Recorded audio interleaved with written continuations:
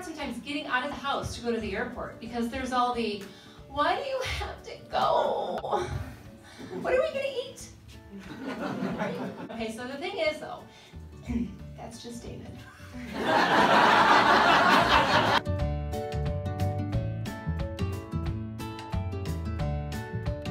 As you get older, you put on a couple extra pounds.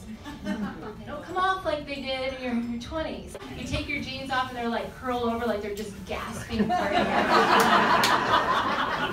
I feel like if my waistband could talk to me, it would be like, oh, come on. I'm so tired.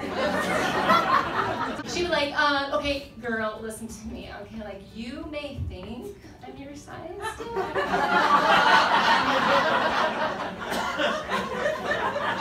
Maybe I can suggest maybe like a nice size upgrade. Maybe a nice elastic band. Something, just get me out of here. But when your jeans start telling the truth, what happens? 2 words.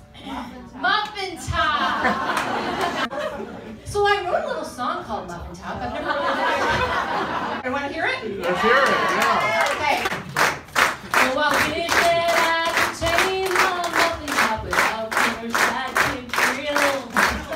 Ain't letting go of this muffin top, even if I could fly a pill.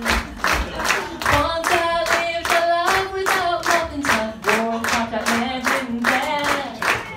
Young and sweet and living on soda pop, I still dream of that. Morning crackers or the cars, my muffin top, rocky road, keep it in the car. 'Cause ice cream really inflames my muffin top, so goes for a candy bar. Muffin top, I beg and please, go away, please. Go, muffin top, please, oh please. I promise no more cheese.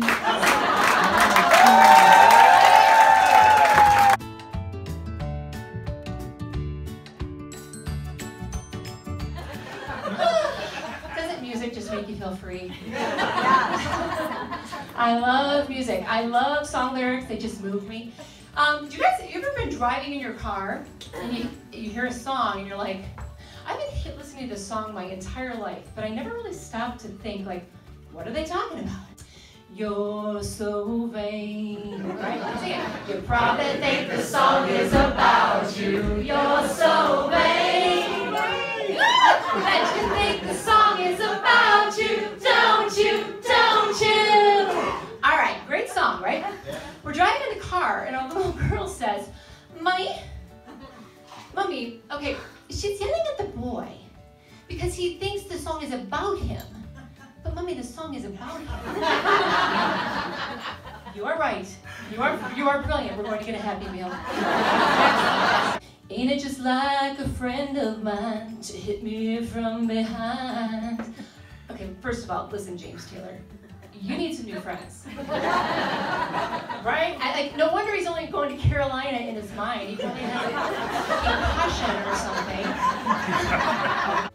I see a little silhouette of a man. Scaramouche, Scaramouche, will you do the fandango? Thunderbolt and lightning, very, very frightening me.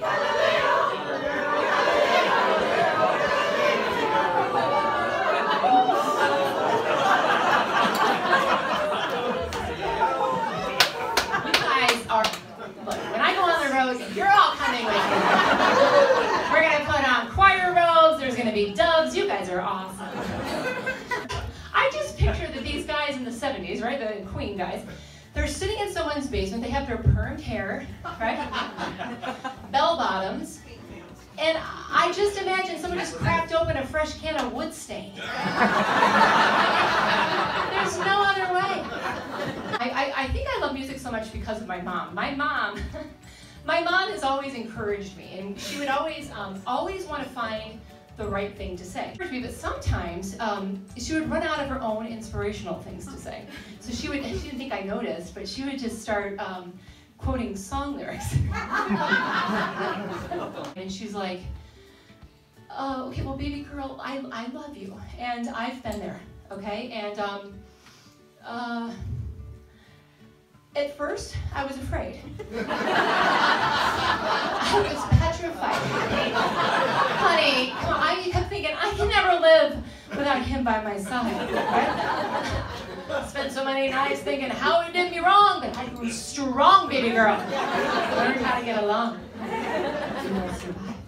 But you gotta be careful teasing and mocking your parents because you end up becoming your parents. Yes, I actually, okay, so our son, one of our boys went through a terrible breakup last summer. I ran up, I had nothing. And so then I opened up my mouth. My mom came out. I was like, baby, listen, okay, I love you. And I don't know what else to say, except, honey,